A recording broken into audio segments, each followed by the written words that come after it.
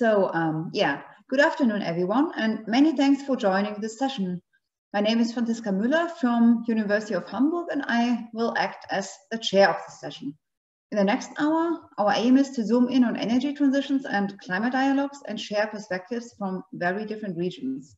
Still, the common denominator is our interest in mapping the course of transitions and transformations. How are various actors engaging in climate and energy dialogues? What forms of political change can we find? How just or unjust are energy transitions processes? And are questions of social and ecological justice addressed at all? What we want to do in the next hour is to engage in a conversation on questions of climate and energy justice in the Global South, pace and content of climate dialogues, transformations and political struggles.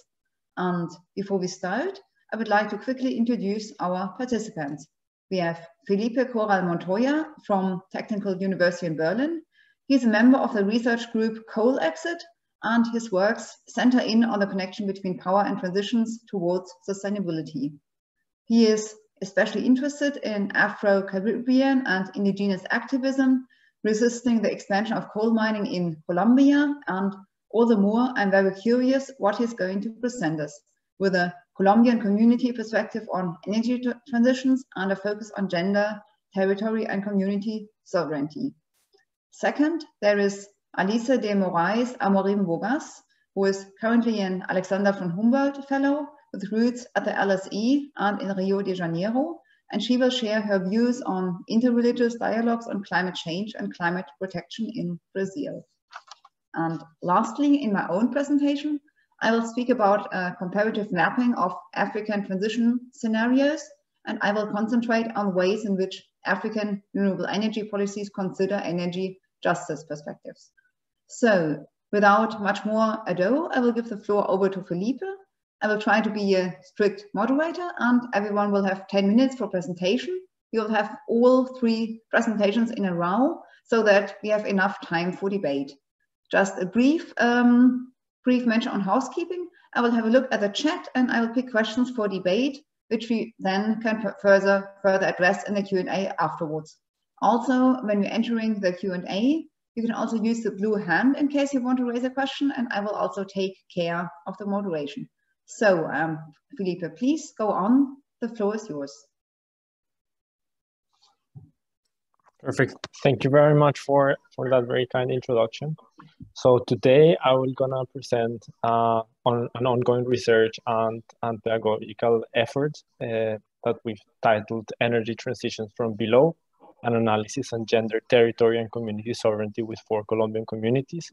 I'm only one of several co-authors of this research that was conducted with several research institutions, but also civil society organizations in Colombia. So to begin, I want to give a short introduction and motivation. And I want to start with this quote that says, rapidly reducing coal-based power generation and a global phase-out by 2040 is the single most important step to keep the door open for achieving the Paris Agreement. This shows us that the persistence of coal extraction constitutes a key obstacle to reach climate goals.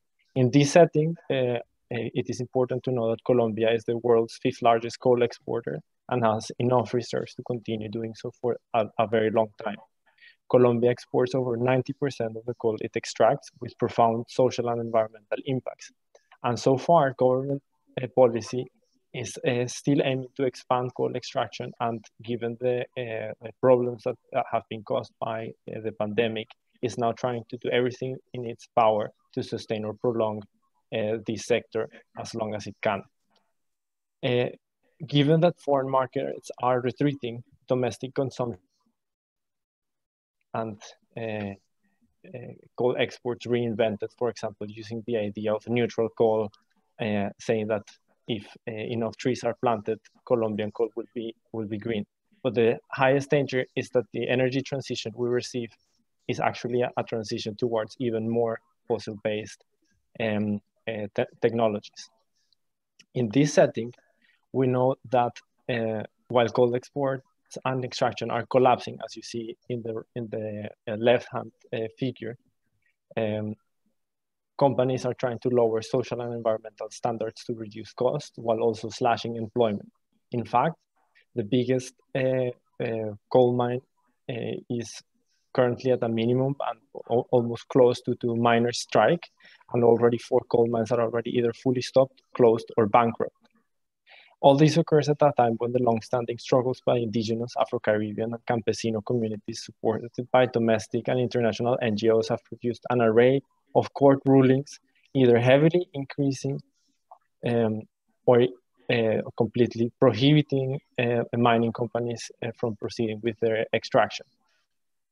This would necessarily be the end of coal extraction in Colombia, but it suggests that this phase out of coal is, despite what others may object, very present in the horizon. Combined with these negative long-term market perspectives, we think that rather sooner than later this activity may end, and hence we come to the place where we've conducted our activities. We engaged in a pedagogical and research process called Community Reexistence, Energy Transition, Sovereignty, and Gender, carried out with women, group, and social leaders in the Wayuu indigenous reservations of Loma Mato and Provincial in the northern part of Colombia, in La Guajira, with the Afro-descendant community of La Sierra, a little bit southern from that, and the campesino community of Monguí in Boyacá. These 3 are some of the largest coal-producing regions in Colombia. This process was conceived from the perspective of popular education. For example, looking at Paulo Freire and Mejía, it was conceived as an exercise in knowledge exchange between the experiences and needs of the participating women and the proposal to articulate their reflections and actions in order to understand their vision of a just energy transition. A training program composed of 5 modules was carried out, starting from 3 axes: a relational gender approach, territory, and community sovereignty. Bearing in mind that coal mining occurring on very different scales has a presence in these communities. For example, in the northern parts, it's large-scale coal mining, while in Monguí, in the interior of Colombia, it was rather small-scale or medium-scale mining. We sought to orient the reflection around the project of reexistence beyond coal extraction. During that process, the participants analyzed and reached conclusions on issues such as cultural constructions of gender, identification and attachment to the territory, amongst others. You can find these results in the link that I posted before, below. Due to mobility restrictions which arose from the global health crisis of this year, it was necessary to carry out the process completely virtually. The pedagogy team consisted of 3 facilitators and 4 local multipliers. For each module, the work on instructions were communicated through informative booklets or videos sent via WhatsApp and other similar formats. And participants from each community were divided into groups of maximum 5 people in order to carry out the exercises of each module. And afterwards, in a second instance, they socialized the products made and the emerging ideas with the rest of the participants through shared WhatsApp channels, but also phone calls and video conferences. At the end, we produced an array of radio outputs that were broadcasted to the different members of the communities. So what's the research question that we were coming up with after we conducted this research or this exercise? We wanted to know that if the question is not whether a coal phase will eventually happen, we don't know when, but we also don't know how. Our research was to identify, spell out, and visualize the expectations that local communities affected and sometimes engaged in coal extraction have for an unfolding phase of coal extraction in Colombia.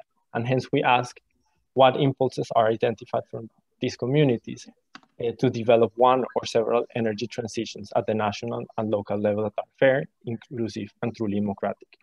To this purpose, we use 3 analytical lenses. First, we looked at it from the perspective of a so-called relational gender focus. This lens refers to an approach that explicitly acknowledges the role of patriarchy, understood as a system of imaginaries and practices thought from the masculine logics and that assigns according to sex and in a differential way to males and to human females, that is to men and women, certain identities and social roles in advantage for men, meaning for women, discrimination and many types of violence. So hence, we identify differentiated impacts that activities such as coal mining has had historical also on women, and we consider the role of new gender dynamics for just and truly sustainable transitions. The second lens is territory. In our paper, we follow the definition that territory is that place of social relations where cultures have taken root and the possibility of living with dignity is defended. This is not limited to space and its physical elements, including so-called natural resources. The territory integrates a set of cultural, historical, religious, spiritual, sociopolitical, and economic meanings that are constantly assigned and developed by the communities that inhabit it. So acknowledging this particular relationship is key to articulate what fair, inclusive, and democratic will mean in a transition process. Finally, the third lens was that of community sovereignty. Here, we focus on two dimensions that are key: territoriality and collectivity. So we focus on communities that are in a territory, understanding the previous definition, and that live with a collective identity and history within it. So community sovereignty in this setting is a set of practices through which community decides and acts on its territory, and the first component of that territory is the individual bodies of those people. The prerequisites to do so are different basic resources, such as water, food, but also affection, education, discussion, cooperation. And the via in which community sovereignty materializes is with practices that lead to the development of physical and human capacities for its execution.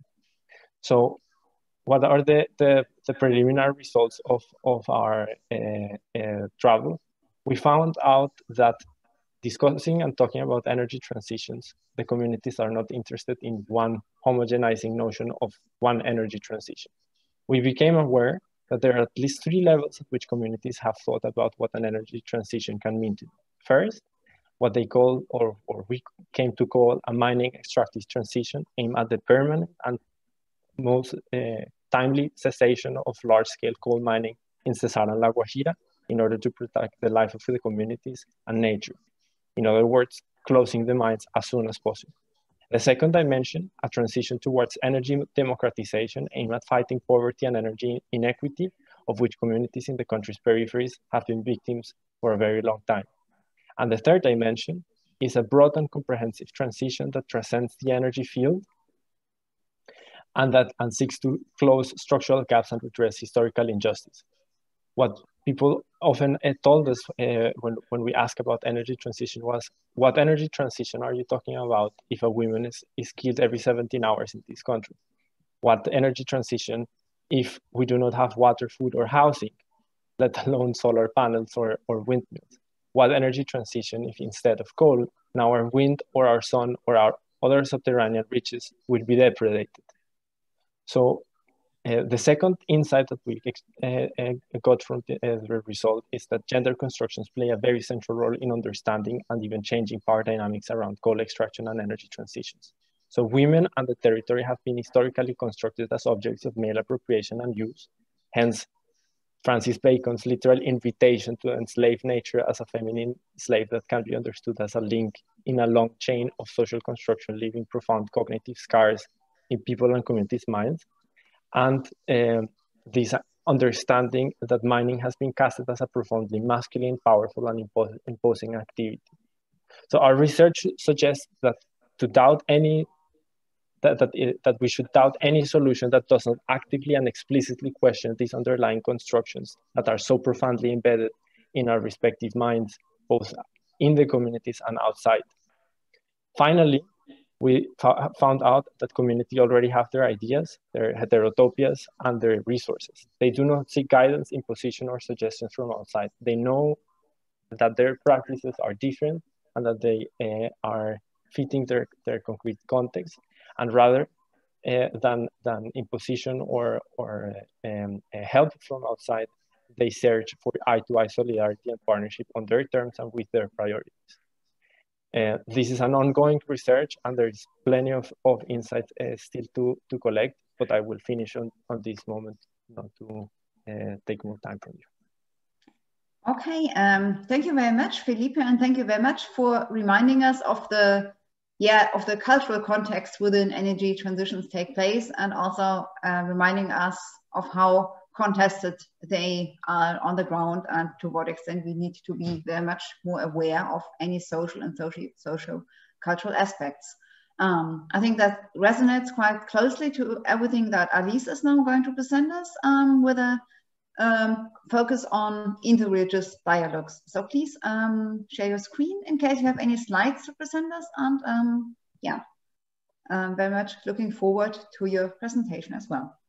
Yeah, thanks a lot, Franziska. Thanks a lot. First of all, I wanted to thank all the organizers for this invitation. I think it's a very nice combination to hear Felipe as what I'm going to present to you guys. It's actually a very much practical experience on the ground on engaging different faith leaders in climate action.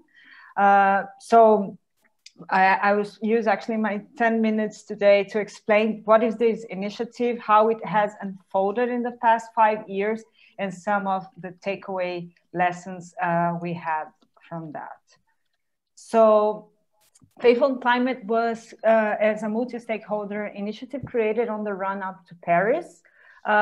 Maybe most of you will remember that by then, Pope Francis released the encyclical Laudato Si, before Paris, and that was a remarkable political move, or to say, on implicating Catholics in joining efforts towards the climate crisis and actually interpreting the severity of the crisis. At that time in Brazil, we haven't seen big efforts from other religious groups along the same lines. And although the census data from the country shows that the great majority, as in Colombia and in Latin America overall, is still Catholic, there is a great variety of faiths and religions, ranging from Afro-Brazilian Candomblé, Buddhism, and many other, and the growing diverse Pentecostal movement right now. So our basic questions were, how do different religions perceive this crisis, and how can we have these religious leaders as very effective communicators working side by side with climate scientists in raising awareness about it? So with that in mind, as climate activists, we joined efforts with ISE, the Institute of Religion Studies, that for 50 years have been doing research work and articulation in the fields of religious diversity and its intersections with environment, human rights, and politics in Brazil. Our primary goal was actually to have a joint public statement. Yeah, so to be delivered to the Brazilian government and pressure for more ambition before the first NDC was released. But then we got it but we realized that the potential of this initiative was way greater than that. So which actions we developed throughout these years? So basically 4 of them. One is this public demonstration and statements, which were pretty much politically relevant and already familiar for these religious leaders. Second, some publications and research in journals. Thirdly, the international cooperation in partnerships in Latin America. So we have Latin American young leaders and this coming to Brazil to exchange their relationship with the climate crisis and what they could do together. And the Interfaith Rainforest Initiative that talks about not only deforestation, but the relationship with hydropower plants development in the region, for instance. And some of this online and offline exchange between the science and religious circles that I will talk a little bit more soon. So which were our lessons learned, and how could that be useful, for instance, to discuss energy transition in the region and with different religious leaders? First is that water and justice are the common ground through which these different religions understand the climate crisis. You see on the right this very nice synthesis of which are the keywords for different religions on understanding the crisis. maybe it's kind of difficult to read precisely, but this is actually water, all touches upon water and justice. So to give you an example, a Presbyterian pastor, whenever he talks about our responsibility as gardeners that need to pour some water in the garden, he's talking about the climate crisis, understanding the climate crisis through the lens of adaptation, and how droughts, for him, it's much better, it's easier, actually, not better, easier to understand the droughts and floods dynamics, which is something much more concrete for them than, for instance, if we talk about net zero or carbon. So this meaningful dialogue among these religious leaders was really important, I mean, to mobilize them, to make sure that they would understand and they would get together in the same page. The second conclusion that was putting climate scientists and religious leaders would improve everybody's communication, climate communication skills. And this was not given, actually. We thought that there was a kind of taboo to put religious leaders to talk with climate scientists, because they would say, okay, no, we know already what needs to be done. Don't teach me about, you know, religious approaches or something like this. But what's quite the opposite. I mean, understanding the drama of the crisis, they would actually cross-pollinize ways of talking, of communicating about climate very much well in different ways that we would have never imagined.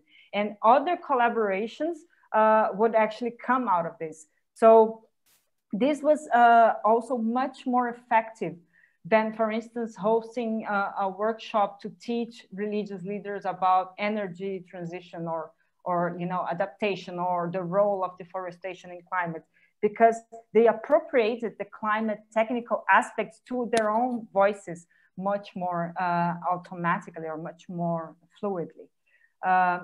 Third, there was an unexpected result of that, which was the idea that this climate would help people dealing with religious intolerance, because this is, of course, is a very contentious topic, and sometimes it would be much difficult to put lots of religious leaders on the same page or in the same room to discuss that. But whenever you talk about climate, and as they all perceive it from their different lands, the crisis, they would come in. And from that on, they could develop much more other aspects of their own political agendas. So I think this was a kind of aspect that the climate community in Brazil was thinking, okay, whenever we think about the intersection of climate with other important topics of our time, like racism, like inequality, or even intolerance. So what is our contribution as a climate community to help solving these problems, as we are trying to get their own attention to help solving what we call our own problem? And also in the intergenerational dialogue, because as many of those more powerful religious leaders are in the 50s or late 50s or 60s, and many of the climate activists are very young. So this is a very interesting combination of joint political efforts that would not happen otherwise. And the last one, which is also something I could talk much more on the energy aspects of this, is that the interfaith climate dialogues, they have a strong political stances or weight, and it's a space for knowledge exchange that works quite well. So it's really tough for a political leader to avoid a meeting where you have 8, 10 religious leaders asking to discuss climate issues. But at the same time, as these different religions are have very different structures, I mean, financially speaking, and even in the institutionally speaking, to address climate action in practice, this is not probably the best way of dealing, or the interfaith space, because then you generalize things that would not apply in practice. So there is an avenue to explore, I think, over there, which is how to support these religious leaders and communities, which have a lot of real estate, have a lot of challenges on, for instance, with energy efficiency, for instance, with divestment initiatives, other things that in Europe or in the US, for instance, are much more well developed, but in Brazil and in most of the global South is not. So if even the Vatican is struggling to put in practice some of their climate action efforts, you can imagine like a Candomblé or Umbanda or other initiatives. So yeah, that's it, what I wanted to share with you today. I hope you find this useful and looking forward to the discussion. Yeah, many thanks to you as well, Alice, for deepening our insights, our knowledge on interreligious dialogues. I have already seen that 2 questions have been posed in the Q&A, and I will take them up later for discussion. I found them both very interesting and very much to the point. So now it's time for me, and I will share my screen as well. Just a second.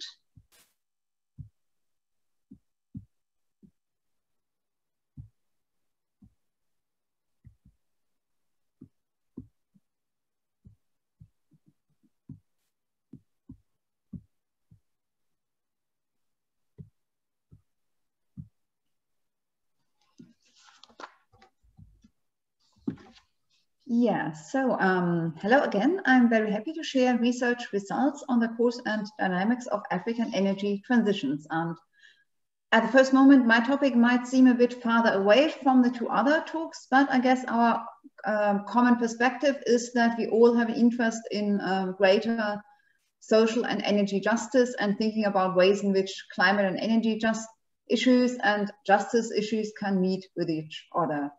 So, I mean, I'm leader of a research group which focuses on African energy transitions. So that's the background on which our research has been made. And indeed, it is often overlooked that many African countries have introduced legislation that fosters the greening of the energy mixes and aims at integrating modern clean energy into the national grid. While this is a very positive sign, not so much is known about the content and scope of said policies, and especially comparative perspectives are missing. So what we want to know is how just are how just are energy transitions in African countries? To what extent do their policies contribute to distributive energy justice, such as better access to renewable energy, both in urban and rural areas? Procedural energy justice, like transparent and participative decision-making on energy projects, and also recognitional energy justice, which is maybe the most important dimension.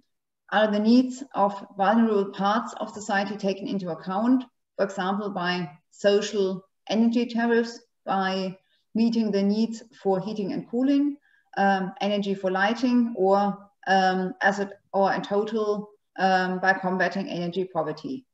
So this is why my team has carried out a comparative study, a mapping of renewable energy policies in 34 countries, according to their scope and their contribution to greater energy justice. So this can give evidence how energy transitions are moving forward, what forms of good practice we can find, and how this may be related to better realizing SDG 7, reliable and universal access to modern clean energy.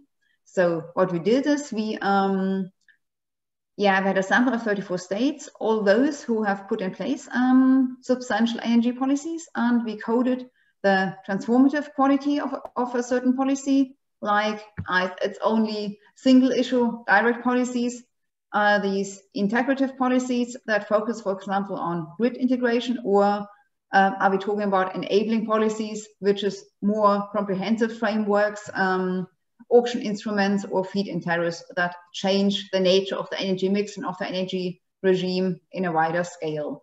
And second, we focus on energy justice in these 3 dimensions that I already mentioned: procedural, distributive, and recognitional energy justice. And in our work, we created an open source database to make sure that everyone can access the data and that all our research is open source available.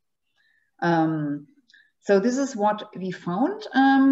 Looking at the transformative qualities, we saw that several countries have already introduced direct and integrative instruments.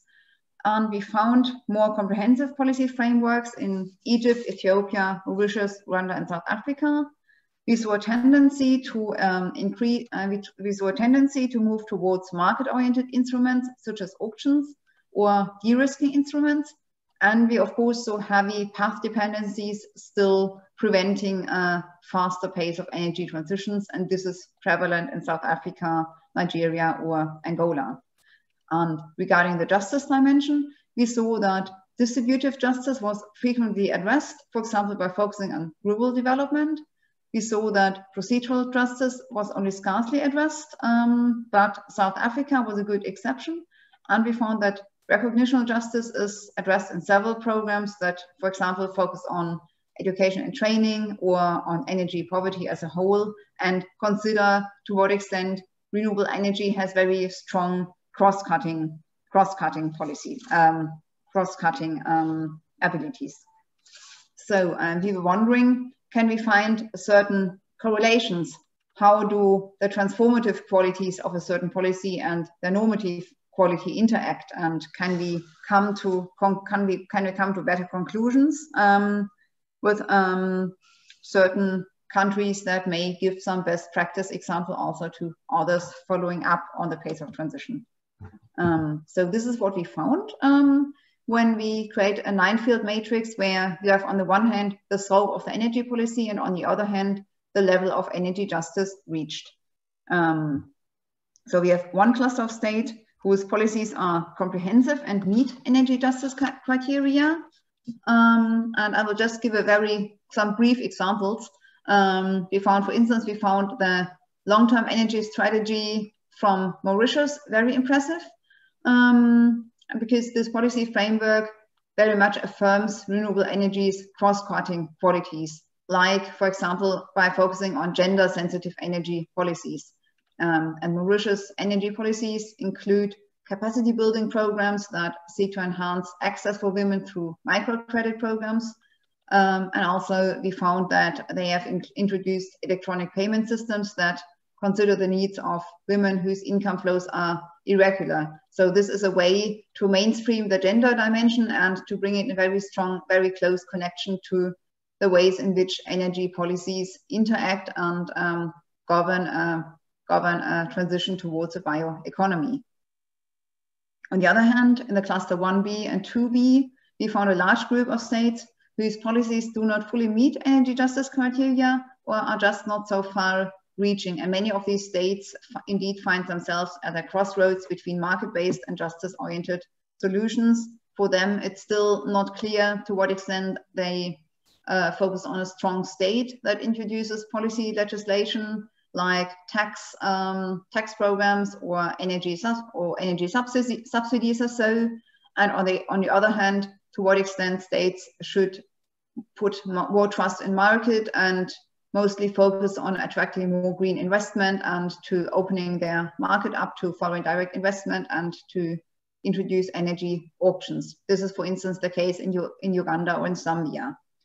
Then we also found 2 classes of states whose policies do not fully meet energy justice criteria, where the justice dimension is very scarcely addressed. This is, for instance, the case in Morocco and Algeria, where there are very, very, very successful solar programs and joint ventures, yet the social and ecological dimension of renewable energy is less considered. And lastly, we found several states where energy justice criteria would need to be addressed much, much more in order to actually tap the cross-cutting potentials of renewable energy, such as combating energy poverty. We came up with several scenarios that give some more hints on how to foster this kind of energy transition. In the 3 countries that scored best in our mapping, we still see some challenges. Energy transitions could be considered as a way of jobless growth, where not many sustainable jobs are created, but only short-term job opportunities during the construction phase of solar or wind power stations. There's still a need to further increase energy access, and there's a need to escape existing path dependencies. And here we also formulated some policy recommendations, and we saw the need to further solidify transition to tap synergies between different SDGs and also to tackle the policy implementation gap. For the many states we found in the clusters 1B and 2B, we see the need to much better be aware how renewable energy should be used, whether renewable energy should be used for rural development, whether renewables should focus on changing the whole production chains, or whether renewable energy should basically attract green investments. So the co-benefits of renewable energy on a political, economic, and social level should be taken much more into account by the policies. And the Mauritius framework gave quite some good examples of how something like that can be carried out. So policy learning from best practice examples, some kind of renewable energy policy peer review mechanism could be a way forward. Thirdly, in the case of Algeria and Morocco, we found it very problematic that the justice dimension is not so much addressed, and here we saw the need to encourage public debates about the societal benefits of renewables.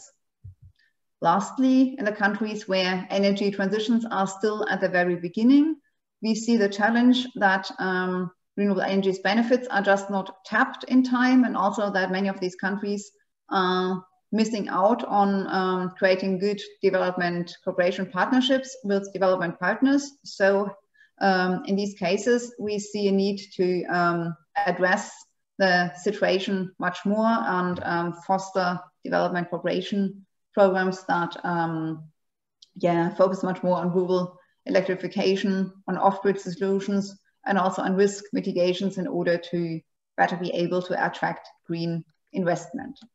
Yeah, to sum up, what can we learn from the policy mapping? What could be done to further strengthen energy justice and just transitions? We have a number of recommendations, both on the government and policymaking side, and also on the side of development partners. We see the need to create effective policy mixes to combine auction instruments, feed-in tariffs, green funds, and green industrial policies to arrive at a very comprehensive policy framework. And we see the need to better mainstream energy justice within renewable energy policy frameworks so that it's clear that social aspects and energy transition aspects are really matching, and that energy transitions aren't solely a business case. And on the side of development partners, we also see the need to be better aware of the ways in which energy issues and the whole social situation interact. We see the need to arrange some kind of African peer review mechanism for renewable energy policies. And we see the need to better strengthen alignment between the different donors and regional organizations, also on the level of energy transitions. So far from my side. I know that's only a very, very brief overview, but in case you want to read more on that, we have a few articles. We have one article that appeared in Energy Research and Social Science just a few weeks ago, where we elaborate on the whole issue. And for those who don't have the time to read so much, we also created a public policy brief together with the South African Institute of International Affairs. So much from my side. Thanks for the attention. I'll stop the screen sharing again, and I now switch back into moderation mode and have a look at what has been happening in the chat and everywhere else. I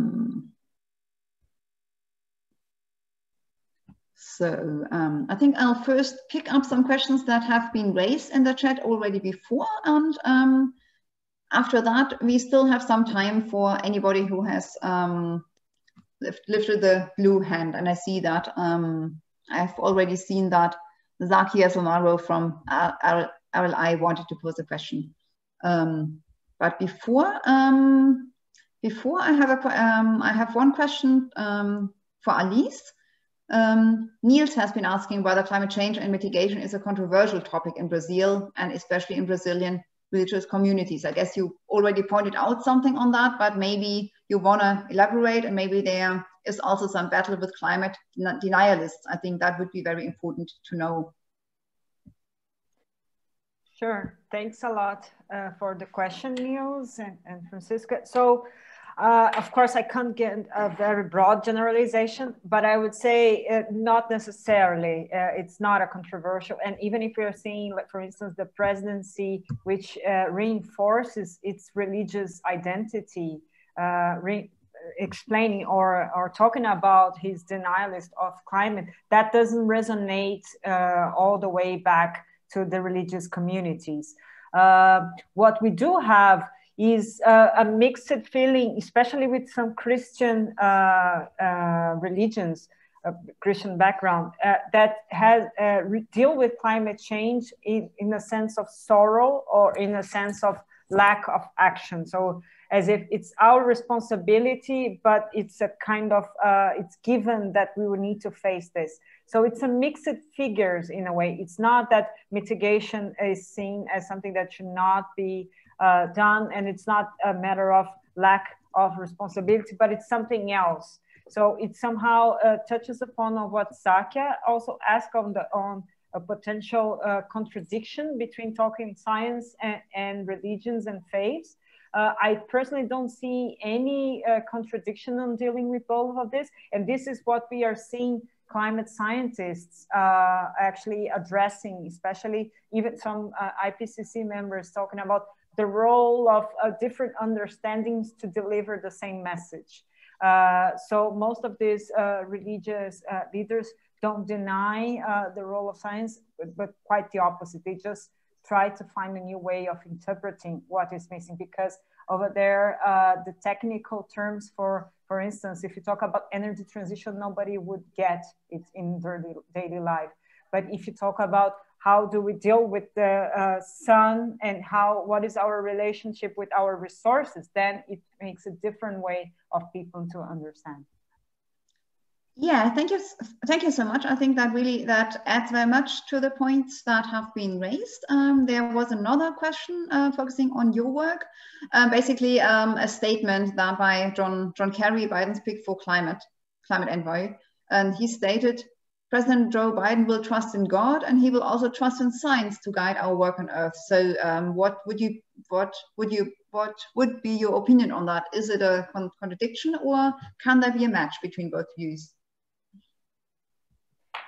Yeah, I definitely feel that it's not contradictory, and it's a match, and it's a very clever political move, because this is precisely where you get to people to hear you on climate issues. If you're not talking only about mitigation or carbon, but if you are talking about God's will or so, then you reach much more people than otherwise. So I think what we are seeing from this experience in Brazil and elsewhere is that climate science do need to develop other ways of communicating it. And the partnerships with religious leaders that are willing to engage in these discussions could be very powerful to shortcut this, instead of making in light of their own climate discussion more palatable communication. It's actually having different messengers, but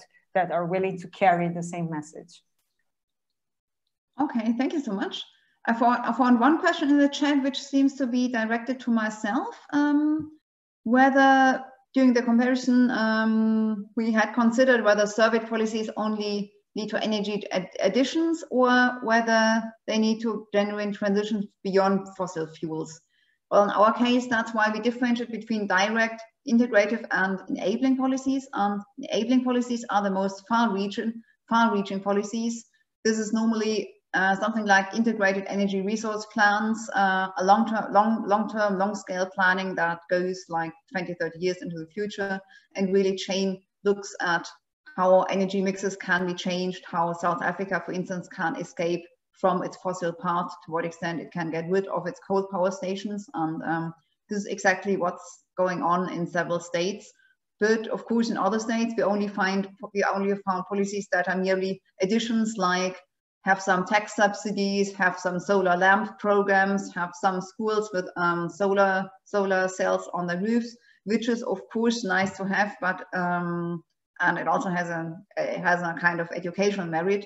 But this is not the kind of change in the bigger picture. So, and this differentiation between direct, integrative, and enabling policies is a model that we came across in one of the publications by the International Renewable Energy Agency, IRENA. So much as an information. A few more things going on in the chat. Pierre-François has been asking why his question disappeared, but that's why I already found, I already sent the link to that database that he has been asking. Yeah, at the moment, the chat is empty. There haven't been any further questions, but if anybody from our participant is interested in anything, anything else, please raise your hand. You also have the possibility to, yeah, say something yourself. It doesn't have to be already always in the chat, because then we have a more lively discussion, and we still have 12 minutes to go. So anybody who wants to ask something, anybody who would like to say something, please raise the blue hand and I will pick your questions.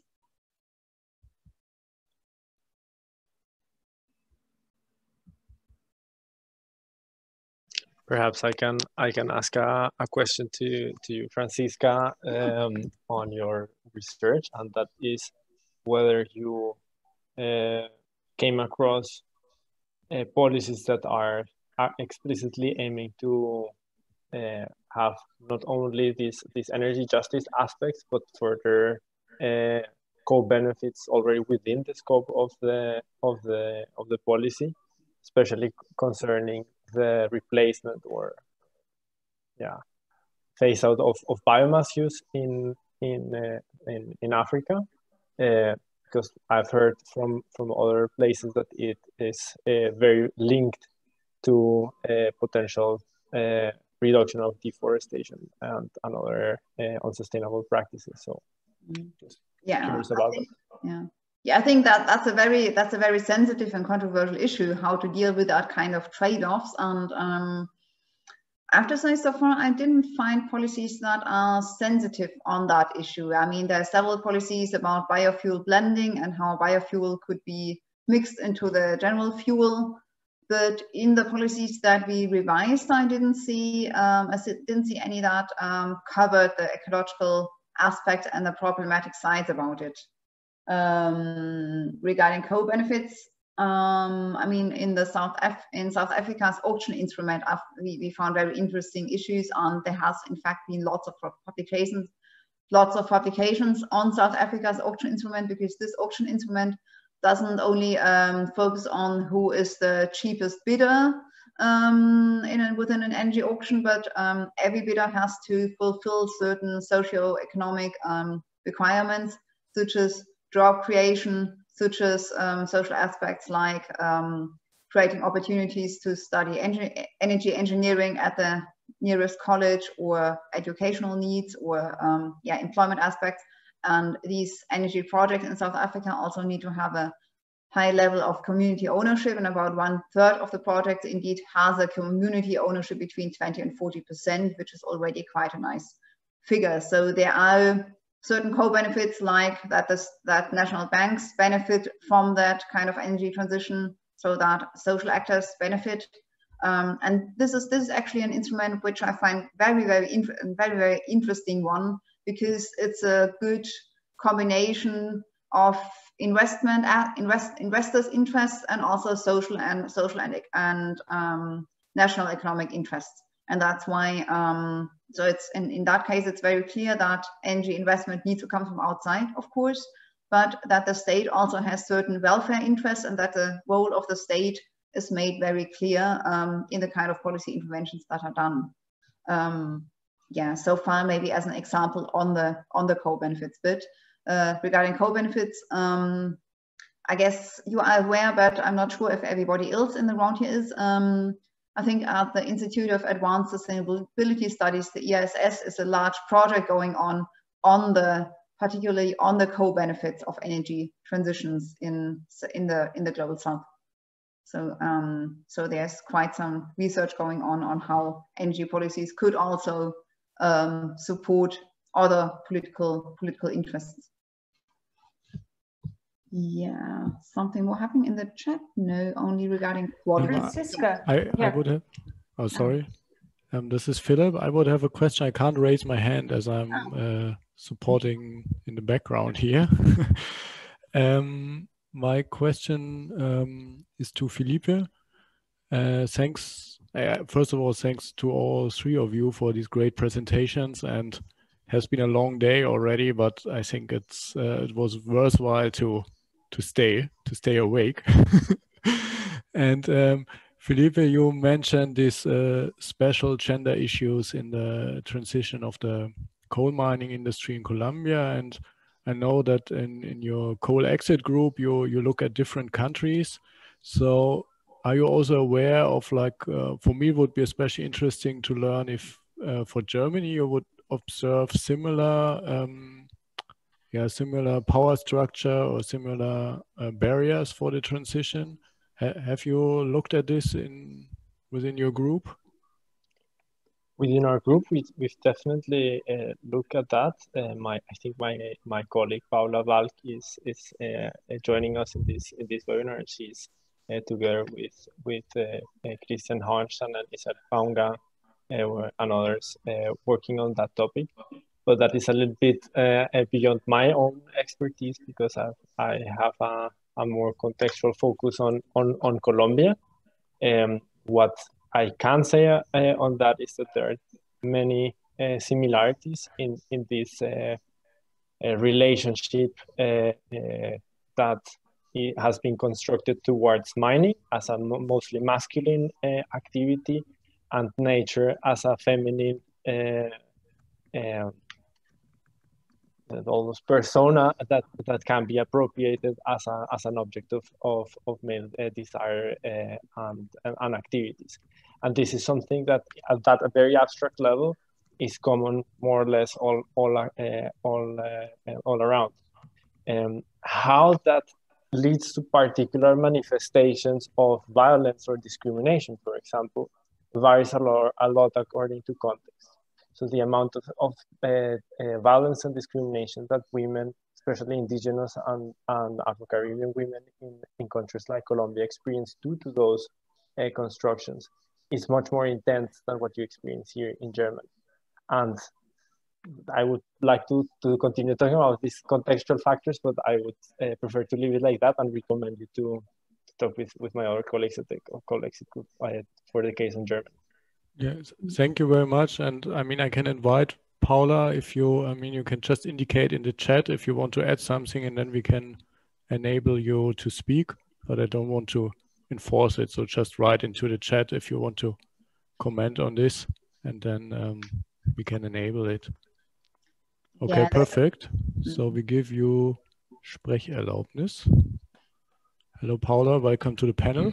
Hi. Yeah, thank you very much.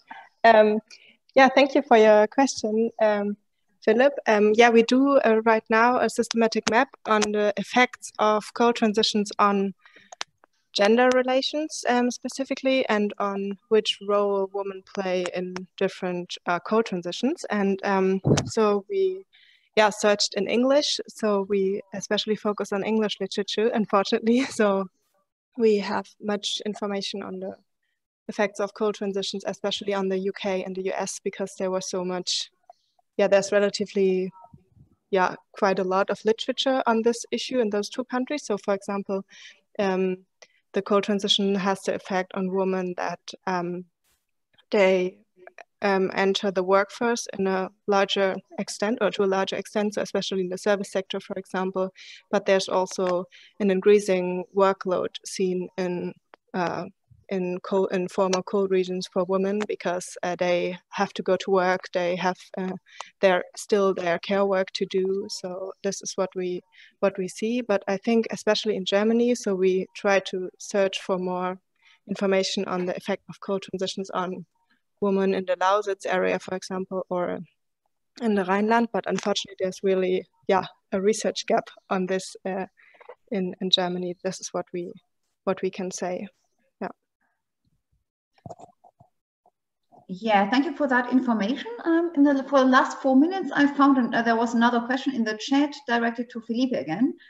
Are there active women anti-coal movements and renewable energy build-ups, or were these questions that you rose in the research, and are women encountering pressure from men and pro-coal governmental side? So maybe you would like to quickly elaborate on that. Of course. What the role of women in the resistance actually is. So I can tell you, I don't have the specific statistics, but women are at the forefront of basically all resistance movements that are of environmental and social activism in Colombia. Most particularly resisting the expansion of large-scale coal mining, both in Cesar and La Guajira. Indigenous women organizations such as Fuerza de Mujeres Guayú has been recently very present in the media, because together with other organizations, they managed that the United Nations Special Rapporteur on Human Rights compelled the mining companies to reduce the scale of mining. But this is this is not only reduced to coal mining. It is reduced. It is the same in other mining activities and in other extractive parts. And it is very interesting. And this is an effort spearheaded by the NGO Sensat Agua Viva. They have been organizing and articulating many different efforts to build up bottom-up renewable energy solutions that tackle not only energy poverty or energy inequality, but also women empowerment, that criticize existing logics of gender, that criticize existing logics of natural resource appropriation and energy use, and that are very linked, for example, to movements of food sovereignty and environmental justice, amongst others. To finish my answer, this very big effort that many women, but also male-led organizations are leading, has so far been responded by an increase in violence, and that increase in violence, starting around 2016, has so far led to the murders of, today it's like, by today it's 1,010, 1,012 social, environmental, and human rights activists, mostly female, mostly indigenous, Afro-Caribbean and Campesino, and mostly in these resource extraction peripheries in Colombia. So that's the kind of pressure they're facing. Yeah, thank you very much for your answer and for putting that into perspective. Thank you very much for everybody, for everyone for being here, and especially for the 3 great presentations. Or I should better say 2, because I shouldn't load myself. But please don't yet go. If you would go, you would miss one very important thing for today.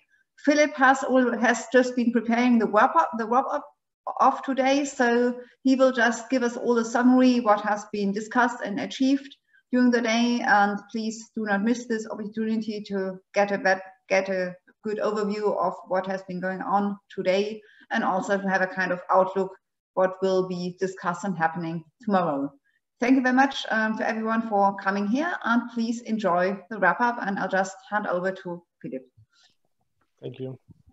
Thank you very much, Franziska. And so I can say thank you for your presentation, because it was really great.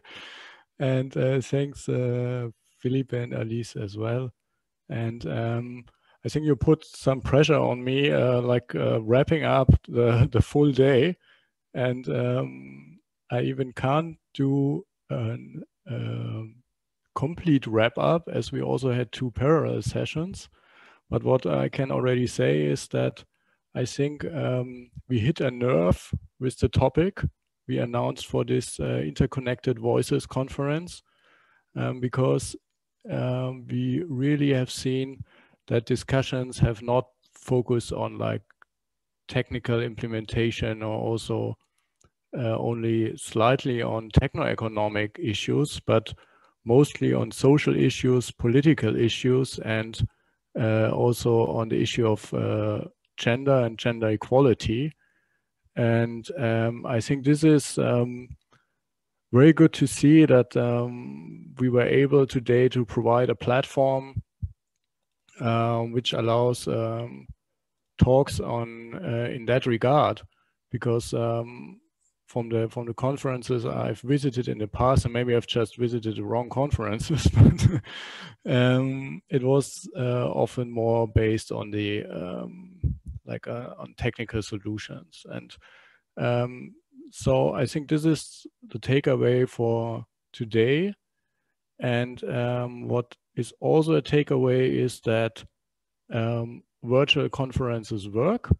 So it's okay to save emissions, to not travel. It's okay to make this easily accessible for people also just to join a special session. And I think what is also the advantage of an online conference is that we have now all sessions recorded. And we have more than 250 registered participants already. And still we're getting more and more. And they can take their time until the end of the year to rewatch the sessions. And I think that's quite good to know for all the presenters, that it was not only about presenting today, but also you're now officially part of the online proceedings. You can also put this in your scientific CV if you want. And this will allow further knowledge sharing. And I will close today with an additional online survey as we started this morning. It feels like yesterday already in the morning, so quite an intense day. And I will share the screen and ask you to go again. I put this here in the chat to menti.com.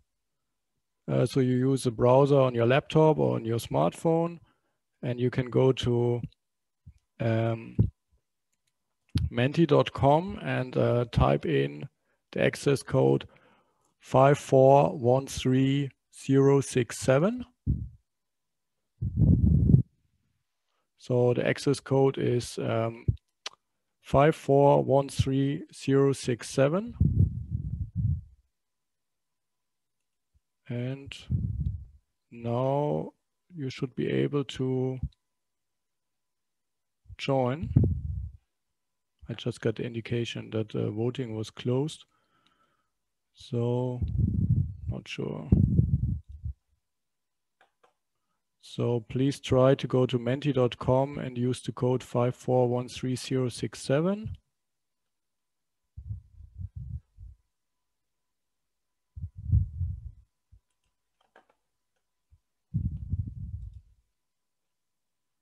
Okay, now I can see it. I just needed to reload. Sorry for that. So the question I'm posing is, how do you feel about fighting climate change? So I should have asked it in the morning as well.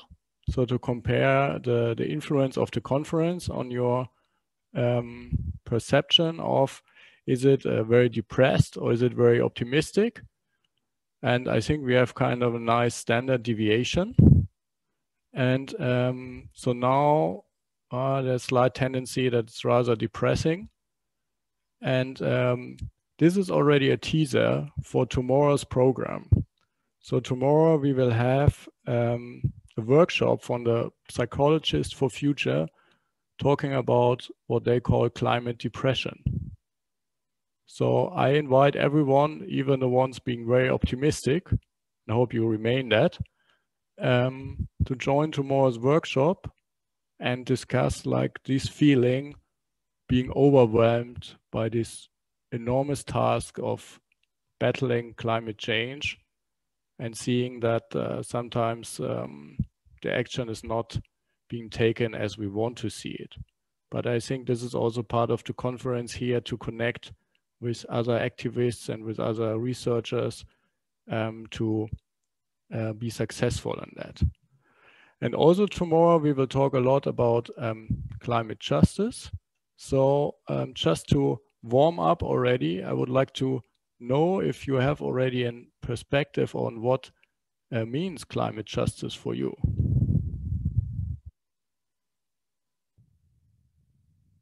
So you can just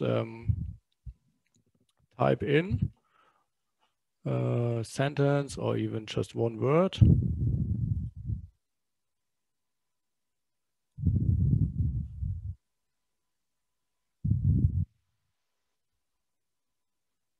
Now it's starting. Global solidarity and support, anti-capitalism, inclusion of affected people, participation, rethinking global structures. So I think when I read the descriptions of tomorrow's program, we find a lot of these words or descriptions included in the presentations. And I think what I really want to underline is inclusion of affected people. And there's also someone saying not really sure. So hopefully you will have time to join us tomorrow and learn more about different perspectives on climate justice. And then maybe you'll find also your own definition for this. And there's also more burden sharing for the past, for the economic winners of the past. So yes, this is a great perspective here. And power to the people, including the future generations. And then I read also not only that one group class is not disadvantaged by change measured towards sustainability, but also the chance to balance social injustice. I think this is again linked to anti-capitalism and solidarity. Wonderful, thank you for answering this. And as a final teaser and also organizational question, I will ask what I did this morning already on if you have already decided what workshop do you want to join tomorrow afternoon. As you know, we have 4 parallel workshops, and all 4 are great. And we just want to check if there's kind of an uneven distribution. And from this survey here, we see that changing energy flow from bottom up will have at least 2 participants. Then there's the rights-based approach for climate justice, renewable energy, and indigenous people. Here we have I think 4 presenters from different indigenous people groups. Then is this what democracy looks like, looking at the intersection of democracy and climate justice. And there's also workshop 4, emancipatory politics in times of crisis, an interdisciplinary approach on multi-level challenges. So for the undecided, maybe you want to go in workshop 4. This would be nice from an organizational perspective, but of course you're free to choose among the topics you're most interested in. Okay, and by that I can stop the survey for today, and we are approaching the real closing of today's conference. So just as a reminder, I share the program as it is in the conference tool. So tomorrow we start at 9 a.m. with an opening session with a keynote from my colleagues Sakia Sumaro and Katrin Lammers, a shared keynote on perspectives on climate change, gender and injustice. This will be followed by There's No Climate Justice Without Racial Justice von Ime Ituen from the University of Hamburg. So maybe a colleague from, or maybe the same university as Franziska is based at. And then we have Amo Ali, also an AGIA member and member of the American University in Cairo, on thwarting in a climate change apocalypse through civic narratives. So this will be a very philosophical talk. So we follow with another session on different perspectives on climate justice. And then we have, as I announced, the Dealing with Climate Repression lecture/workshop from the Psychologist for Future. And then in the afternoon, we have 4 parallel workshops. And then we will have a nice festive closing with even a musical contribution. So I hope you have enjoyed today, and I hope we see us all tomorrow. And if there's any question left, you can also address us through the organizers through the provided email, or you'll find also help on the conference platform. And again, I can just encourage to enable the networking on the conference platform. And that's it for today.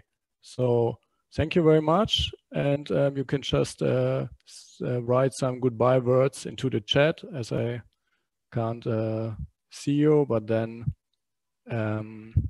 we have kind of a closing goodbye. So goodbye, everyone. It's great having you at day 1 of our online conference, and looking forward to seeing you tomorrow.